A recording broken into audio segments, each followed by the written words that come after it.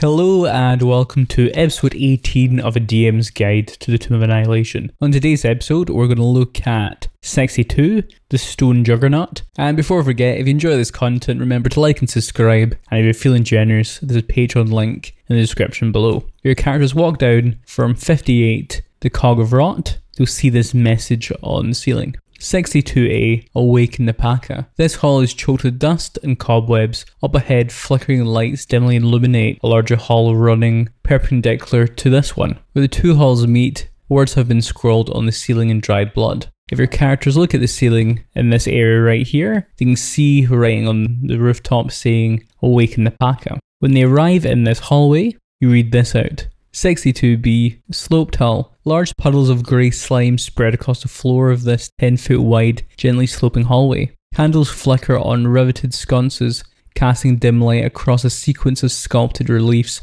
depicting humanoids with bestial heads kneeling before a black star. At the lower end of the hall, a thick purple drape hangs wall to wall. At the upper end, the hallway terminates. So with this room, I'm not going to lie, this room gave me the most trouble in the entire Tomb of Annihilation, as in this room was the only one where I actually froze while playing it because I simply couldn't understand how it worked. But now revising this room for this episode, it makes a lot more sense now. So what I'm going to do, I'm going to show you a different view. So I'm going to show you the view from straight ahead rather than facing down. So your characters will walk through here. I'll notice that the hallway gently slides down from west to east. And as a quick description of this room is a single trap that crushes your players with this Stone Juggernaut here. And this Stone Juggernaut is named after the Paca, the former Queen of Omu, you might have met earlier in level 4. If you did meet the Paca and you got her scepter, the scepter's magical ability is it can destroy this construct, which is very useful if your characters set off this trap. So there's a couple ways for this trap to be set off. You have a crawlway here, and you have a broken statue, which I'll explain right now. With a secret crawlway, hidden behind a bas relief depicting a crocodile-headed humanoid holding up a trapezoidal chest, a crawlway leads to area 62D. This is where the Stone Juggernaut lies. Close inspection of the relief reveals the chest keyhole is real, which it is, and that the jade key found in area 53 can be used to unlock and swing it open. The jade key was within the jeweled cockroach which you find in the Paca's tomb. The lock can be picked with a successful DC 21 dexterity check made of the character using thieves tools, but if the check fails by 5 or more, the secret door in the west slides open and releases Stone Juggernaut here. So if your characters open up this crawlway with a successful check, nothing happens. However, if they make a mistake, this Stone Juggernaut is going to roll down the stairs and it's going to crush everyone in the room. But we'll get to the Stone Juggernaut in a second. So this is where I made the mistake. It's really worth explaining the room. So you have numerous depictions of humanoid with animal heads. So you could say there's a man with a tiger's head looking up skywards. There's a woman's body with the head of an eagle facing skywards. And you can explain in detail that it's a crocodile holding a chest and it appears the keyhole is real. Because when I explained this to my characters, I simply said that you see a chest on the wall. I didn't give enough description of the area. I didn't build up the room before my players got there. And that was one of the flaws I had with running this. Now let's explain this broken statue. 62C, broken statue. A 6-foot tall statue of a leering 4-armed gargoyle stands against the back wall. One of its arms has broken off and lies on the floor in front of it, its hand curled into a tight fist. The other 3 arms have their clawed hands open in such a way to suggest that they're meant to hold something. Carved into the wall above the statue is a riddle. 3 I need, then 3 more. 3 more still opens the door.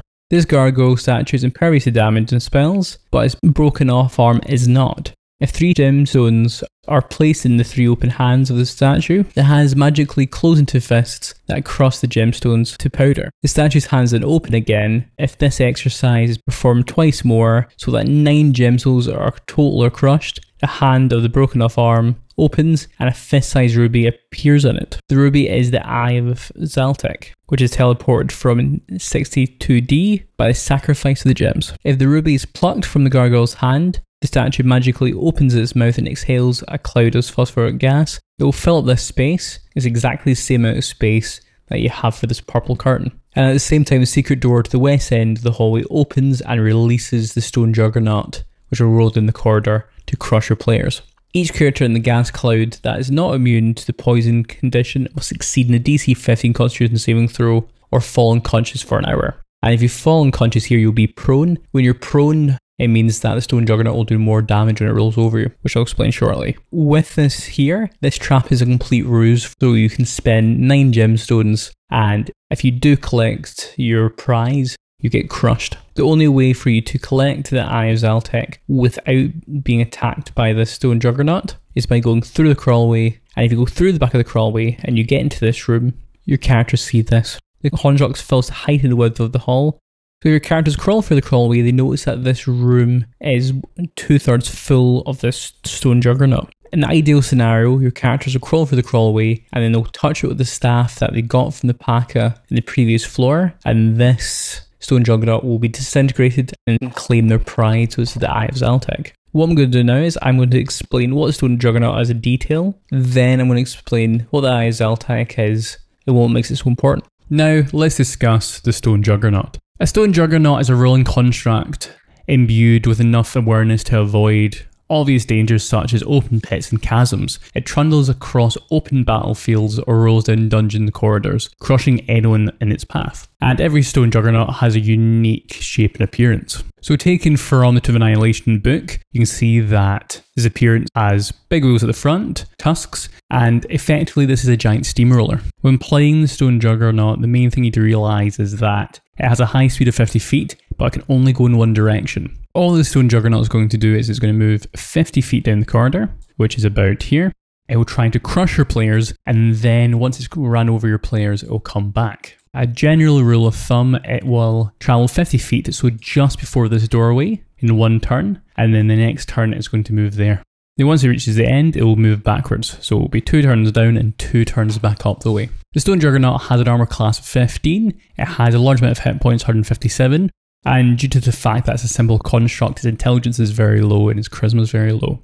It has a high con, a high strength, low dexterity, and it's immune to many conditions. So it can't be blinded, charmed, deafened, exhausted, frightened, paralysed, petrified, poisoned, prone, and it's immune to damage from poison, bludgeoning, piercing, and slashing damage from non-magical attacks and weapons that are not made from adamantine. With this, it's also got a feature called Immutable Form, which means that it will always be a Stone Juggernaut. If you cast Polymorph or anything like this, it will retain its shape. Also, if it's knocked down to 1 hit point, it will recover all its hit points at dawn. It has Siege Muncher ability, however, in Tomb of Annihilation this won't really count that much. What you need to look at is this paragraph right here. If you look at this paragraph, Devastating Roll, the Juggernaut can move through the space of a prone creature. A creature of space the Juggernaut enters the first time or on a turn must make a DC 17 dexterity saving throw, taking 10d10 bludgeoning damage on a failsafe or half as much on a successful one. And if you look into its attack action, which is Slam, it's a plus 10 to hit. One target, it's 3d12 plus 6 bludgeoning damage. If the target is a large or smaller creature, it must exceed a DC 17 strength saving throw or be knocked prone. So what happens is, this Stone Juggernaut is going to go down the corridor, it's going to hit one of your players, make a slam attack. If it hits, your character needs to make a strength saving throw to go prone, and then he'll continue along over the top of them. Time for another one of my fun diagrams. So we've got a man right here.